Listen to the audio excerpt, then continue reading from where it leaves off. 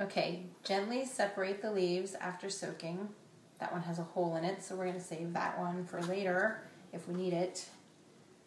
Okay, this looks like a good one. So gently flatten it out on your work surface. You're going to snip the stem. That's always a little painful for the men. Take about a tablespoon of the filling. Place it on the end of the leaf.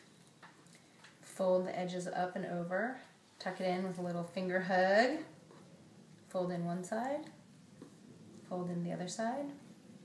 And then just gently roll it up. And then you place seam side down in the pot and nestle it right up next to its buddy.